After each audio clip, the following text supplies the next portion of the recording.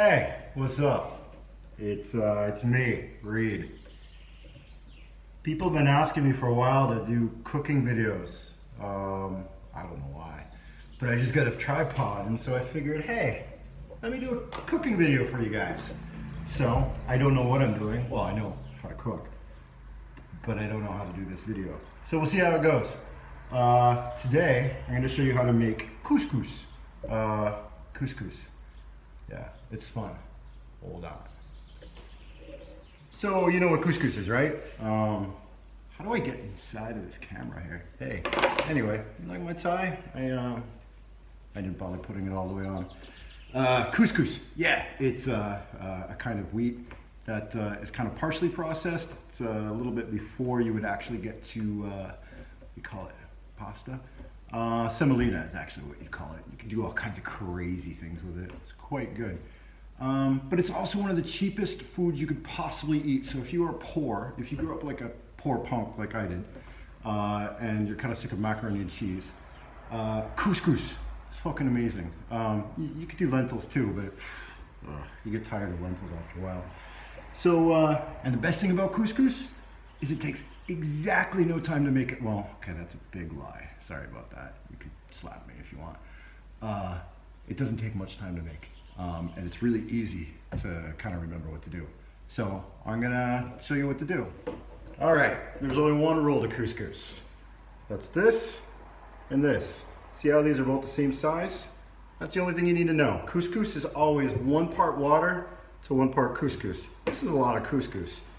That's a whole lot of couscous. But 1 part water, 1 part couscous. You don't gotta have a measuring cup. Don't read your box, or you can read your box if you want and then throw it away, or recycle it, please. But it's always 1 part water of whatever part. So this is a glass, and I have another glass that is the same size. So what I'm gonna do is I'm gonna fill this part full of water, and I'm gonna leave this here, okay? So I'll be right back. Well, unless you wanna watch me do the water. Wanna come with me? Let me show you what it's like. Let's fill a jar, a glass with water. Oh, there we go, water. Pretty cool, huh? All right. Now, I have 1 part water, you see? And I got 1 part couscous. What I'm gonna do with this water is crazy. I'm gonna put it in a pan. This is a good pan for it. I'm gonna put some other stuff in there too. But, here we go, see? Oh, all of it in there. Cool. That's how you start. Now, put it on the stove, like that. This is one of these crazy metal conducting electricity thing stoves that you just kind of press, and you can do that and the water boils in like a minute. But if your stove doesn't go that fast, it's okay. It's kind of hard to be in here. Let's see if I can figure this out in a moment. I'll be right back. I'm gonna let this water boil, okay? Hey guys, my eyes are up here. Water's boiling. Well, it's not boiling now because I just took it off, but water is boiling. Oh no, it's still not boiling. Oh, back on. I'll show you to prove it, just in case you don't believe me. See those bubbles? It's boiling. So that's our 1 part water. Now, if you learn nothing else whatsoever, right now, you can take this, the 1 part couscous, to the 1 part water. You can dump all of this couscous in, cover it. 5 minutes later, you have couscous. It's done. That's it. That's kind of boring though. Just plain couscous, totally awful. If you're super poor and you don't have absolutely anything to put in it, totally is gonna be okay. But there's more exciting things you can do with it. So I'm gonna show you how to do those things, okay? So, these are the things I'm gonna put in the couscous. Got a red pepper. They're actually called shepherd's peppers. You probably just got regular big red peppers that are kind of tasteless. These are pretty good because they're European. I got a carrot. I'm gonna do fun things with a carrot. Garlic, a can of peas, cinnamon. You can use cinnamon powder. In fact, I was gonna use cinnamon powder, but I'm out. So I'm gonna put a cinnamon stick in it. It'll make it look very authentic. Cayenne, because you want stuff spicy. Coriander. Now, if you're English, you know what I'm talking about. And if you're in Europe, you know what I'm talking about. But if you're in America, you normally call the plants cilantro, you know, with the herbs, and then the seeds you call coriander. Turns out in the rest of the world it's the same thing. And so you have to tell them whether or not you want leaves of coriander or if you want seeds of coriander.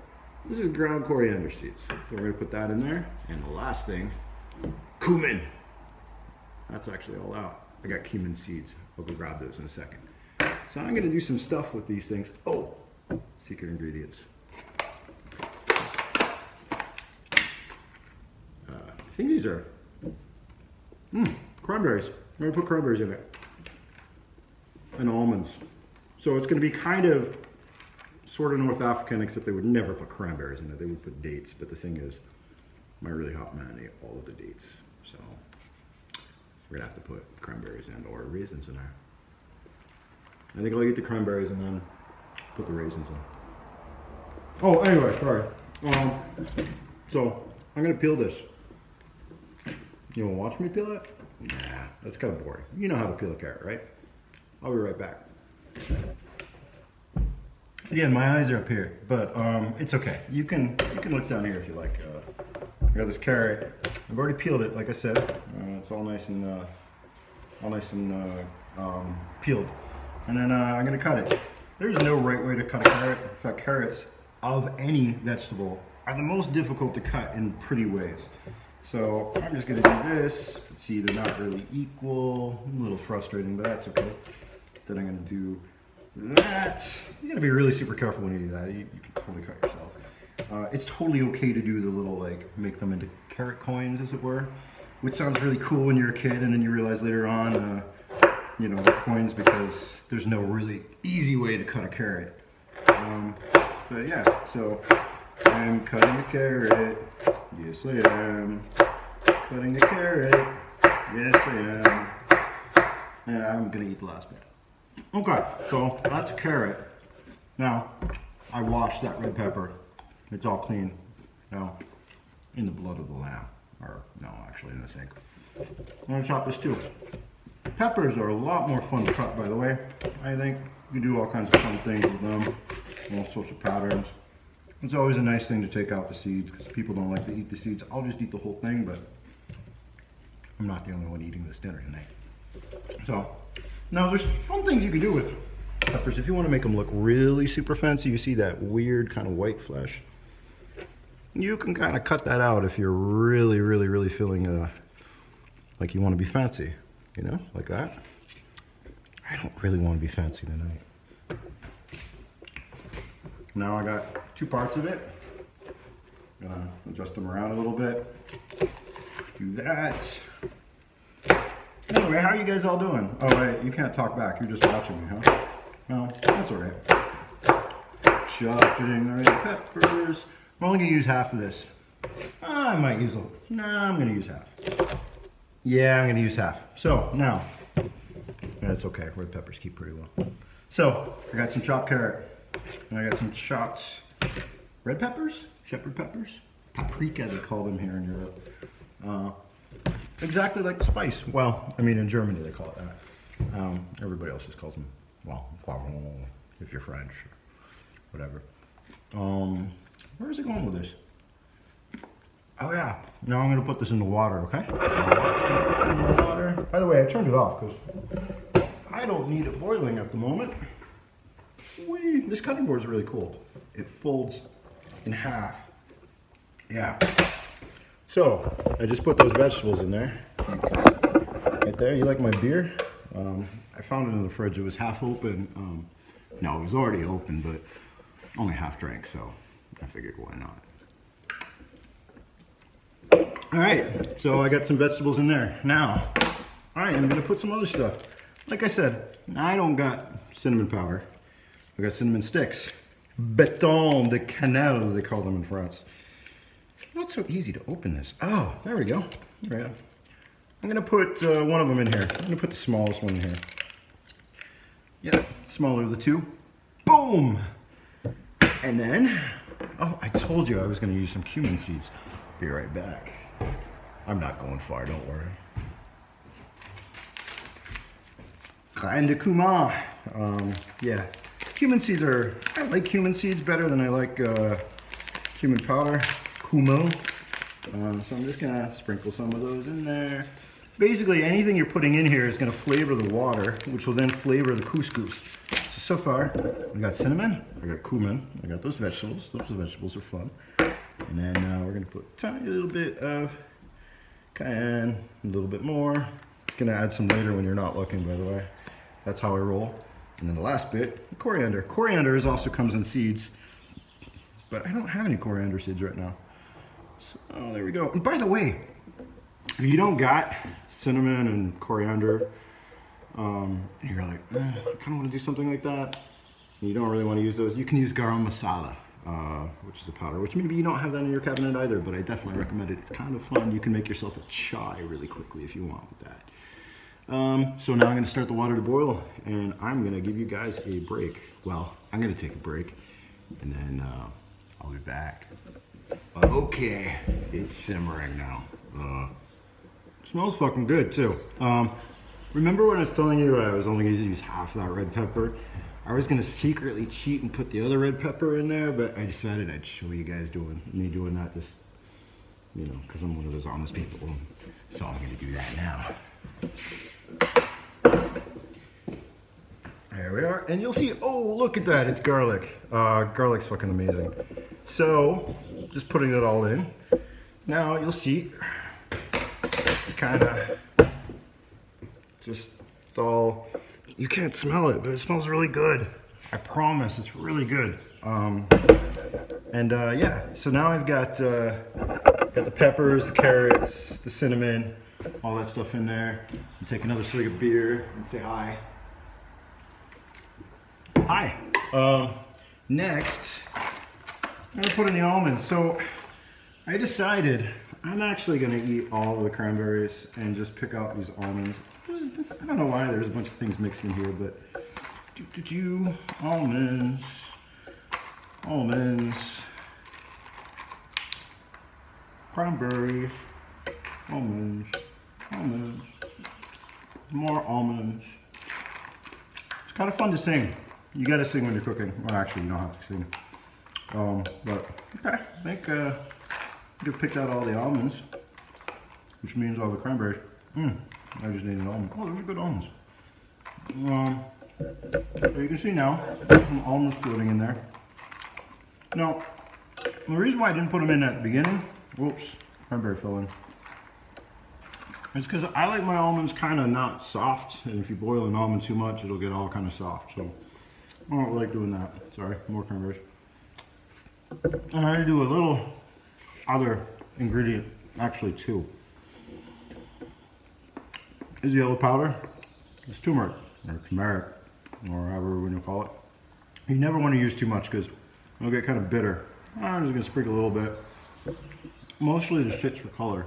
But it kind of adds this really subtle, I don't know, yellow taste to it. It's really good. And the other secret ingredient?